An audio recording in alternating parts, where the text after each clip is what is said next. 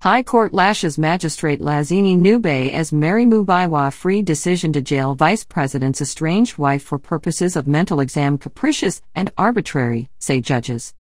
Harare. The High Court on Monday ordered the release from 10-day custody of Vice President Constantino Chiwenga's estranged wife, Mary Mubaiwa, who was detained by a magistrate for the purposes of undergoing a mental examination.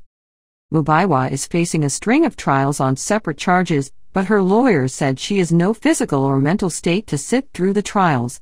The National Prosecuting Authority contests this, and last week filed an application before Magistrate Lazini Ncube for her detention for 10 days so that she can be assessed by 2 state doctors. On appeal, 2 High Court judges on Monday ordered her immediate release after making highly critical remarks of Ncube. Said Mubaiwa's lawyer Doug Coltart, Justices Benjamin Chicoero and Pisarai Quenta handed down an extempore ruling immediately after the hearing. They called the magistrate's ruling capricious and arbitrary and said he had gone on a frolic of his own. They said it was completely unjustified that she was detained when she was already out on bail and ordered her release from custody.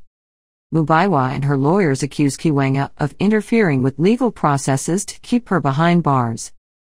Medical reports submitted in court have detailed the true extent of Mubaiwa's medical troubles after she was diagnosed with acute lymphedema.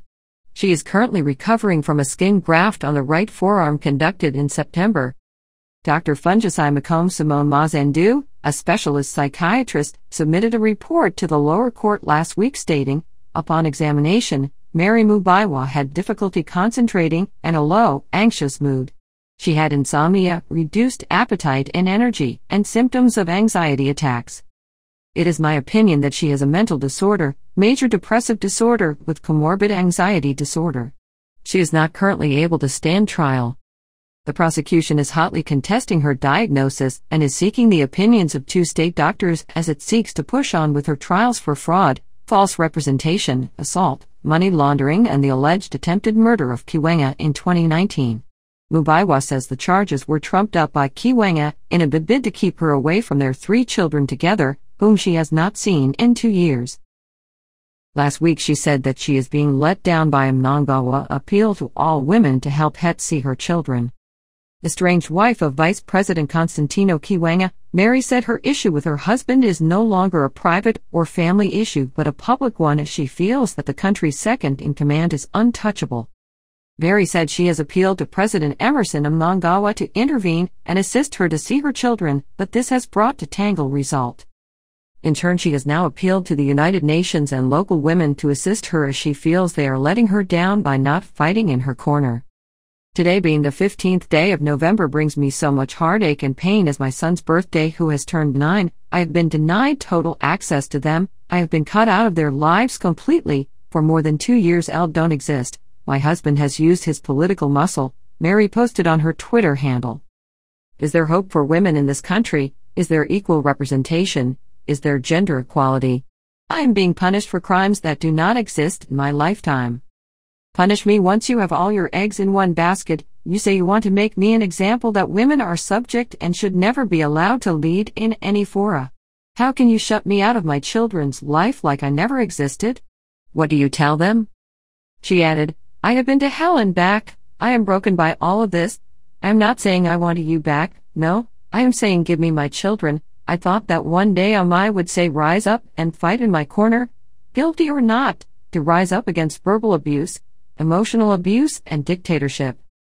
Mary even questioned if a minister that represents women's affairs exists. Does the Minister of Women exist? She asked. There lies a man who once held the Constitution in his hands, declaring war against oppression and dictatorship, a man that is feared by all including his boss. Countless times he has said that he is above everyone and he is the one that determines the direction which the wind must blow.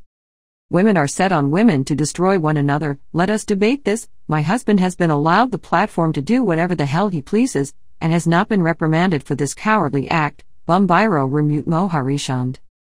I am begging all women in this universe to please help me to access my children. I am dying inside, I am empty. 2 years is not a joke without having a sight of my children. My children are below 10. Remember, today it's me, tomorrow it's you.